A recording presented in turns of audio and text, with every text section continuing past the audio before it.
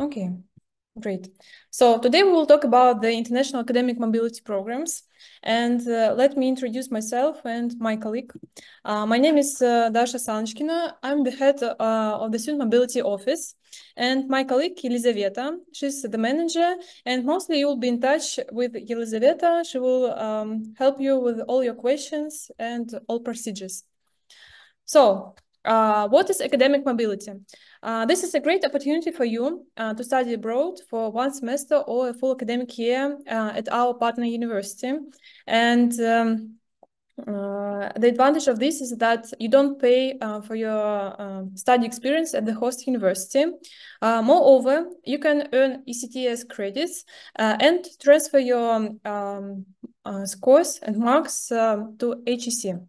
And mostly all classes are in English language. So there are two types of academic mobility, long-term mobility and short-term mobility. If we speak about long-term mobility, we have a semester and a year-long exchange. You can apply to our call at St. Petersburg, and you can also apply at Moscow call. And you have also the possibility to participate in the double degree programs, and you can be a free mover. Later, I will tell more about what does it mean to be a free mover. As for the second type of mobility, short term, a student can participate in the summer and winter schools. So the topic of the winter and summer schools should be relevant to your major in order to transfer your credits. But you can also participate in the language summer schools. So why do you need this experience, and how it will be useful for you? First of all, you will study at a top university for free, so you won't pay the tuition fee at the host university. As I have mentioned, you can transfer your ECTS credits. Moreover, you can find new friends and business partners from all over the world, because you will study in the groups with other exchange students. You will learn more about the new culture because you will have time to discover new sides of this culture. And you can also know the difference in educational systems, and also you can enrich your CV and diploma supplement with this experience. We have a site which is called Study Abroad Opportunities. So you need to check this site, because there you can find all necessary information about the programs, fact sheets, deadlines, and also you will submit your application documents via this site. So who can apply? State-funded and fee-paying students can apply, so it doesn't matter if you pay for your tuition fee at HEC or not. And by the way, I want to mention that, for example, if you are a fee-paying student and you're going to take part in the exchange next semester, for example, so you still need to pay for at HEC, but you don't pay at the host university. Also, Russian citizens and international students can apply for the exchange. Again, it doesn't matter what is your citizenship. What matters? So you need to pass at least 4 exam sessions if you are a bachelor degree student, and you need to pass at least 1 exam session if you are a master degree student. And postgraduate students can also apply. These posts are available. So what are the requirements? Of course, good academic performance, knowledge of English. It should be at least B2, and later you will see that you need to submit the confirmation of your level of English. Also, if the host institution requires other international language certificates, you should confirm your level. No failed exams is important. And preference is given to students who have not yet participated in the exchange programs. But what does it mean? So if you have taken part in the exchange before, you still can apply for the exchange program, but you will be in the waiting list. So we will consider first the applications of students who don't have such kind of experience, and only after these kind of applications we will consider other applications. About the scholarships. So unfortunately, so far, we don't have HEC doesn't offer any scholarships for the students, but you can find third-party scholarships. You need to do this research by yourself. How much you will spend?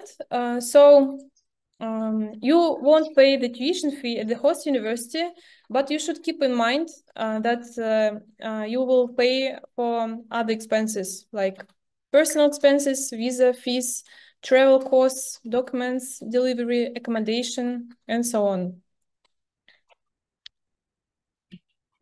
Here you can see the page from our website, which is called Study Abroad Destinations, and here you can find different signs. So what does they mean? If it's written no available spots for spring semester or fall semester, it means that this university is not available and you can't apply for this university. If you see, sorry, can you please turn off your... I think she showed that it's like the Telegram group. It's recording, maybe they can see you. 1 second. So if you can see the sign early deadline. For Telegram QR. Okay. Guys, can you please turn off your mic because we can hear you? Okay, so if you can see the sign early deadline, it means that you need to submit your documents by this date. If you don't see any signs, so everything is good, you have time till the end of the call, and yes, you can submit your documents. Так. 1 second. How to apply? So as I have mentioned, there are 2 calls. In Russian, we call it конкурс. So HEC University-wide call and HEC St. Petersburg call. HEC University-wide call is operated by our colleagues from Moscow. And here you can see also the website links where you can find the list of the partners and their email. And our call. The same, you can see all the information, email, and links. You can apply in our call, and also you can apply in HC University wide call. And if, for example, you get the offer from our colleagues and from us, you just need to choose where do you want to go. Yes, please, and mind the early deadlines as well. So as for the documents, the first one is the formal application. It's obligatory document, and the first part will be filled in by you. So here you need to think very good about your priorities. You have the possibility to apply for 3 universities, and please keep in mind that if for example, you choose the university as the first priority, it means that we will check your documents at the first time. The second part will be filled in by your study office, and from this second part, we'll take your average cumulative grade, and we will use it in order to analyze your application. The formal application should be signed by your study office, and it should be approved by your academic supervisor. The second obligatory document is your individual study plan. So you need to take at least 18 STS credits if you apply for the semester exchange. And also it should be approved by your academic supervisor and your study office. And pay attention to the fact that usually it takes at least 1 week to approve this study plan. So don't do it in last few days. And for the individual study plan, you need to check the university and check the courses that will be next semester. You need to check your courses, and you need to compare study plans and choose what you can take. And later, the scores for these courses will be transferred here at HEC. We don't have the sample of the individual study plan, but you can make a draft in Excel file and send it to your study office, and then study office will give you comments about it, and you will go on with it. One more document, expenses estimation form. So also pay attention that it should be signed by you. We don't check the prices that would be mentioned in this form, but mostly this document is for you, because you need to understand that exchange experience is quite expensive, and you need to understand how much money you will spend for rent, transportation, other expenses, visa, air tickets. One more document is motivation letter. It should be written in a free form. The samples you can find in the internet. What should you mention in the motivation letter is that why do you want to participate in the exchange program, why it is important for you, maybe tell a little bit about your background, and so on. We don't give the scores for the motivation letter, but still it's important, and yes, you need still to upload this. Language proficiency certificate. There are different ways how you can confirm your language level. For example, if you have the official international certificate, it's great. Mostly now the universities that we have on our list don't require this, but if you have, it's good. If you don't have, what can it be? It can be HEC independent English test. It can be different certificates from the language schools, and it can be Europass. The sample you can find on our website, and it can be signed by English teacher, by any English teacher. Just maybe you will be given some tests, and then if you pass them successfully, the teacher will give you the score. So what else? You can also provide some supplementary documents for your extracurricular activities. For example, you have been a volunteer, or you have been a very active participant of any student club. You can get scores for this. Actually, we have the guide where you can find this chart, and where you can find for what you can get the score. After the webinar, we will send you this recording and also the presentation, so you will have everything. Apart the extracurricular activities, you can also get the scores for the research activities, and maximum is 2 score. We can give you this score for the article, or for your participation in the scientific conference. Moreover, teaching assistant position. So for this, we give 1 score. And you need to get the approval from your professor, and this confirmation should be signed by the professor. Also, you can get 1 score if, for example, let's imagine that you're going to Italy, and you want to take the course of Italian language. So if you take the course of Italian language, the level should be at least B1. And it means that you need to show the certificate that you have the level of Italian language at least A2. Another situation, for example, again, you go to Italy and you want to take the course in Italian language.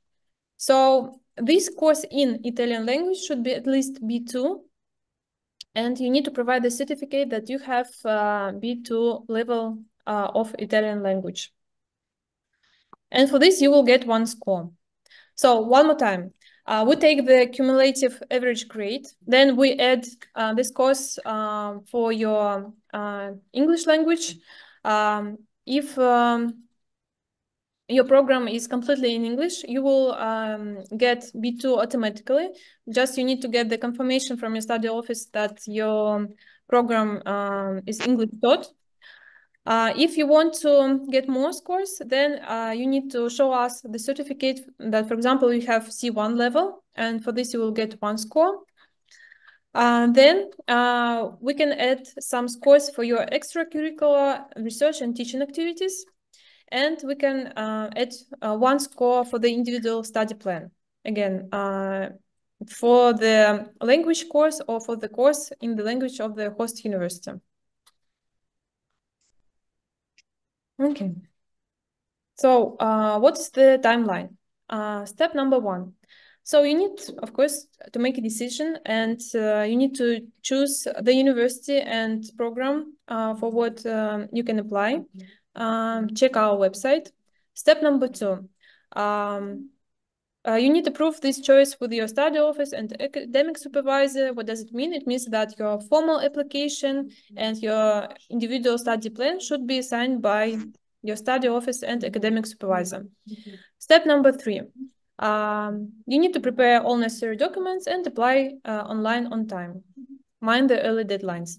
Step number 4. Please wait the result. Approximately it takes us 1 month to check everything. Step number 5. Then, if you pass, you receive the result of your application to your email. Check the spam folder as well. If you don't pass, you will still receive the email from us, and maybe we can offer other opportunities for you. There is a high probability that there will be additional call after the main call, but I really advise you to take part in the main call, because in this way you have more choice and possibilities. And final step, you start preparing for the departure. Yes, and then you will have your exchange experience.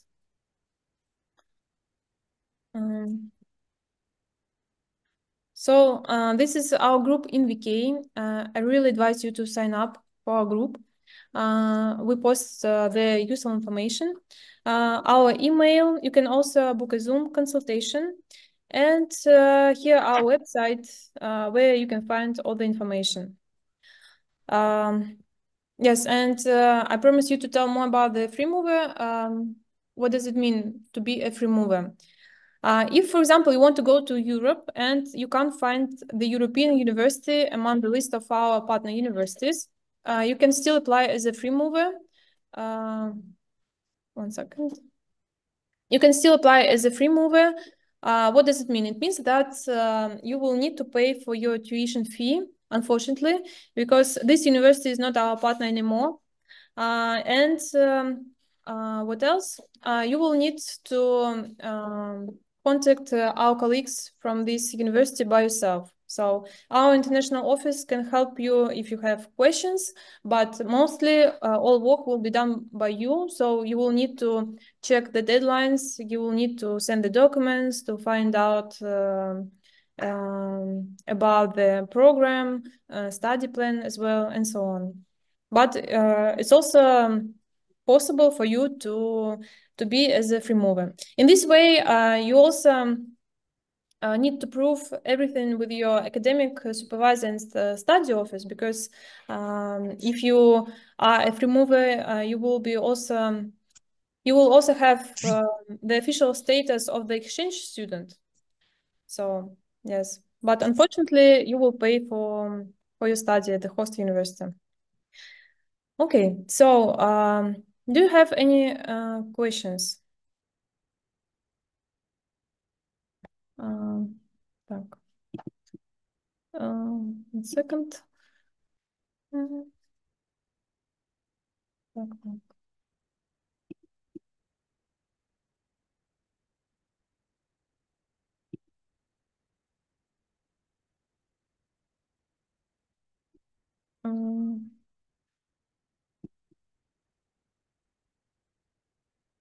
So do you have any questions about the documents, about the deadlines? If so, it's a high time to ask them.